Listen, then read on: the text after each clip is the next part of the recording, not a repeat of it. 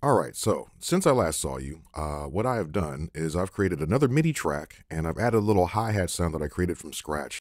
And when I show you the track, you'll see there's a whole lot of stuff going on in terms of the devices. But I just built this from scratch. It wasn't difficult to do at all. We just talked about the ability to add additional macro knobs. And what I did is I wanted to create kind of a hi-hat type sound out of white noise. So I used Operator. If we go here, we can see I have some white noise here with a very short decay time, so it sounds a bit more like a hi-hat. I wanted to use an arpeggiator to make it so that I can make this repeat at different rates and easily change those rates on the fly. So from there, I grouped the arpeggiator so that it could become a MIDI effect rack. All right, if you're not familiar, when you add a device, if you right-click on it and select Group, it'll put that device inside of the appropriate rack. This is a MIDI effect, so now it's inside of a MIDI rack. From there, I wanted to make sure that I could use macro knobs to control not only specific things about my arpeggiator, but also specific things about the operator instrument itself. So what did I do? I selected Operator, held Shift, select my MIDI effect rack, and then I grouped both of those together. And now I have this big, huge, crazy instrument rack where I can easily change not only the settings for my arpeggiator, but also the settings for the sound of my hi-hat. So let me play this all together just so you can hear what's going on, because the main reason I did this is to show how we can use macro variations and save snapshots of all these different macro knobs. All right, so first off, let's just hear what's going on now. So my little noise hat is over here, and I can adjust the decay very easily. Adjust the attack, make it more like a shaker. Have my synced rate over here. If I decide to use this on something melodic, I have my transpose modes over here. I can turn the sync rate off. And if I want to do some modulation, I can even turn up oscillator B, which in this case isn't really doing a whole lot, but it's mainly because A is just white noise. So the point is I have a lot of variation I can do here. We already saw the beauty of hitting this random button and how we can randomize everything, but that can be a bit chaotic if we can't get back to square one. So what I'd like to do here with both of these tracks is create some macro variations. If we go to the left side of our rack here, I can click on this button, looks like a camera, and then it says macro variations. If I hit the new button, it'll save the current state of all of my macro knobs, which is super helpful. So I think this is a good place to be right now. Let's see. Let's reduce the decay. All right, so this would be like a closed hi-hat at 16th notes. I hit new. There's my variation. I'm going to rename this 16th closed. Cool. All right, now once I change things, you'll notice there'll be a little asterisk here letting me know that the settings are not the same as they were in that snapshot.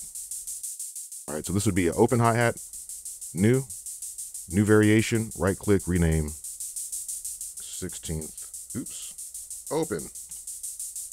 All right, let's go ahead and do a few other variations here. I'm gonna do 8th note triplets, and maybe we'll go with less decay, but a bit more attack. So it feels a bit more like a shaker. New, and 8th T, oops, I hit the wrong button. I need to rename this first. There we go. 8th T, open. Okay, so I got a few different snapshots here. So now if I press play again, I can jump between these very easily. And obviously if I don't feel like setting these all myself, I can always just hit random. See what shows up. When I find one I like, I could save that. I don't even know what to call this. We'll just leave that there. Another nice feature too, while you're playing around with this randomized feature, don't forget that if you right click on the macro knob, you can actually exclude that from the macro randomizations or from the variations, right? The variations are what we're doing over here. The randomizations are what happened when you hit that rand button on top, all right? But for now, this is fine. I don't mind the happy accidents. I think it's kind of cool. Let me unsolo this and let's go to the drum loop. Now this gave me a lot of different results because with the loop macros here, if we create tiny loops, we get something that sounds much more like tones as opposed to a percussive sound. And I think it's cool, but I don't want to be stuck there. So let's open up our camera. let me play the regular drums first. All right, it's a good place to start. So let me new. And I won't bother naming these. I think you understand what's going on here. Let's do a shorter version here where the decay is really short. New. And let's see, let's do something where play with the delay setting here and maybe create. Okay, so now the sample is starting halfway in. That can be an interesting variation. And now I'm just gonna say, let's just get some random ones. That's wild. New. Random. It's a bit too wild. Ooh, I like that. That's cool. There we go. Oh, that's cool. Okay, so now we can easily switch between those.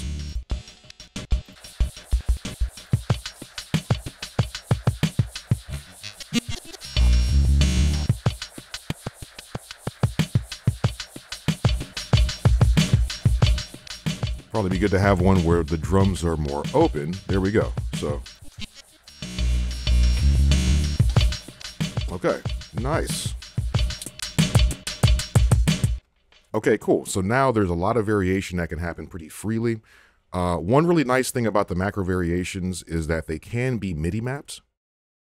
But one very curious thing that I've noticed is that you can't actually use a clip envelope to switch between the macro variations, which was kind of a bummer when I found that out. Thankfully, I'm not to be swayed or thwarted. I found some interesting ways to work around that, and it's pretty cool that we can record the output of MIDI devices. It's even cooler that we can utilize Ableton Live's take functionality to comp the output from MIDI devices. You'll see what I mean in the next video.